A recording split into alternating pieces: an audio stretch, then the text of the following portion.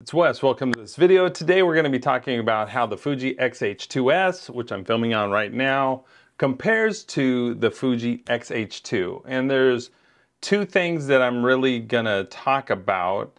And one is resolution, the other is autofocus performance. But in this video, we're going to focus on resolution. And so without further ado, I'm going to show you some images that I took. I shot the cameras side by side.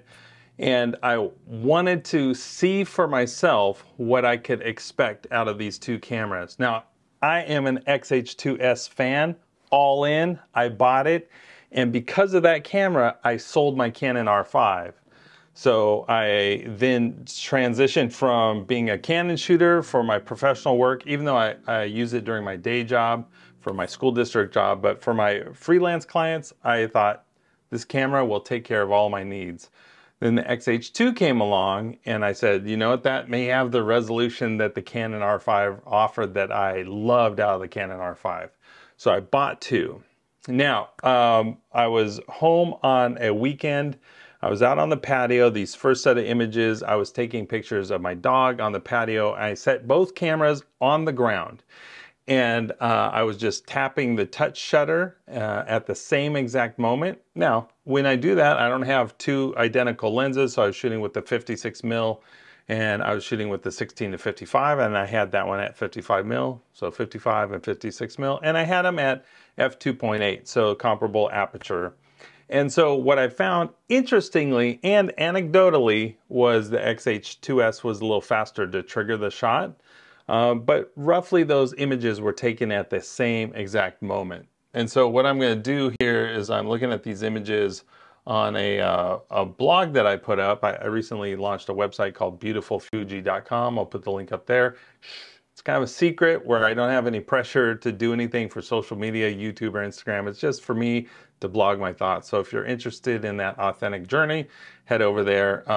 These images are there. And you know what? I think I'll post the raw files if you want to take a look at those as well. So the first images are my dog chewing on this bone.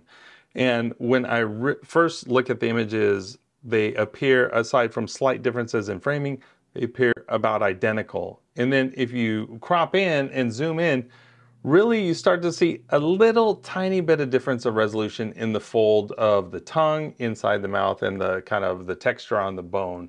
However, there's a slight difference here because I'm using two different lenses. I'm tapping the screen, and so I'm probably getting slightly different focal points. And so it just may be that the X-H2 and the X-H2S were focused on slightly different places. However, the X-H2 does have a little more detail, crispness, sharpness, and texture, particularly seen in that mouth area, which is a very, very small part of the photo. So it's very, very hard to see unless you dive in and pixel peep. But I knew that wasn't really a legitimate test. It wasn't the same lenses. It was subject to kind of whim and chance and coincidence about when I actually clicked the shutter button. So I thought I will take the cameras with me. We were running some errands, and I saw this Ferris wheel. And so I said, you know what, I'm going to focus on the Ferris wheel on the top left corner. I'm going to put the focal point exactly there. And I'm going to switch lenses so I use the exact same lens. And let's see if I have a note here. I think it's the 56mm lens. I believe that's the lens I use. I'll put the text of the actual lens. And so I took the pictures from the same vantage point, the same lens, the same composition, same recipe. I was using the Pacific Blues film recipe. I shot those images. And so I knew I would have to crop in significantly based on my pictures of the dog. So I cropped in, and I would say there's a touch more saturation in the colors on the side of the Ferris wheel carts. That's one area where I see a little more color out of the X-H2, very, very minimal, and a little bit more detail in certain places on like the details of these Ferris wheel carts. Again, very, very minimal, very, very subtle. And so I thought, you know what, that's a good test, but let's do another test. And so I went and I took my Jeep to this parking garage. I knew the setting sun would be behind the Jeep, and I thought it'd be kind of a cool, dramatic picture. So I put the camera down on the ground. Again, here I'm using the 16 to 55 lens. I'm swapping lenses onto both camera bodies, so they're set on the ground on the same spot. No handheld shots, just touching the shutter button while the camera's on the ground. And in this case, I can't tell the cameras apart. Maybe it's because the subject is a little bit backlit, it's a little shadowy and dark. I can't tell. I can't find a single place. Oh, except for the patch of highlight where the sun is hitting the asphalt or the concrete of the parking garage floor right under the vehicle. I feel like the Fuji X-H2 has a little more to offer, and the X-H2S is a little less detailed, less crisp, maybe a little blown out, maybe. But very, very difficult to tell these shots apart.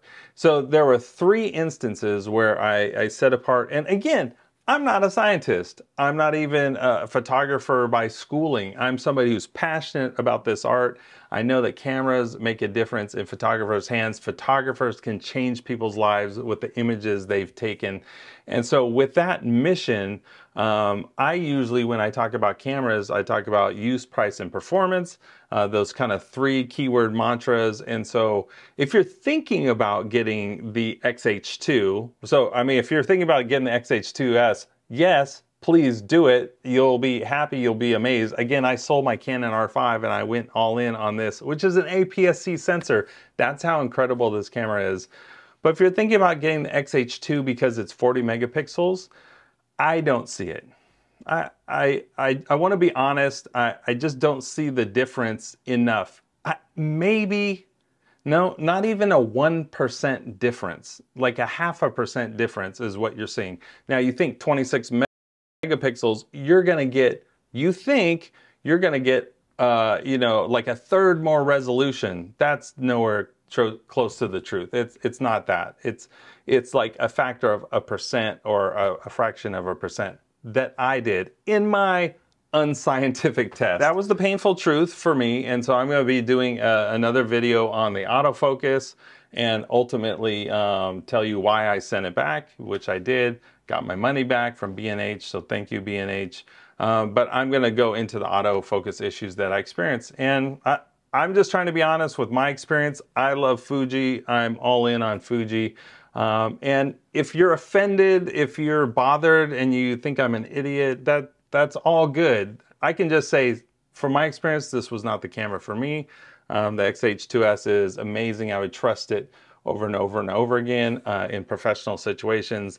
The X-H2 was cheaper, but it doesn't offer more unless you're really into the 8K video, which I think is fairly amazing. But in terms of resolution, this is not, well, this is the X-H2S. In terms of resolution, the X-H2, in my experience, not the camera you're looking for. And so you should check out Omar Gonzalez has a great video where he pixel peeps from like the X-T2, like a 16 megapixel sensor to 24 to 26 to 40, and he really struggles to see the difference. He points out things that I can't see on a YouTube video. So that shows you how small a difference that there is. You can also, you know, check out Jared Z has a video on his experience with the X-H2. I just don't see it, and I hope that you are happy with your Fuji cameras. And I just knew that $2,000 was not really, $2,000 on the promise of a 40 megapixel sensor that would be significantly different was not significantly different. So that's not money that I would spend on that camera. That's just me. All right, thank you for watching. I'm going to do another video on the autofocus and another video on why I decided to return it. But I hope this has been helpful for you. Take a look at the blog, take a look at the raw images, look at those, pixel peep all you want, and I'll see you in the next video. Like, subscribe, comment if this has been helpful, but most of all, comment. I appreciate the comments. Thanks.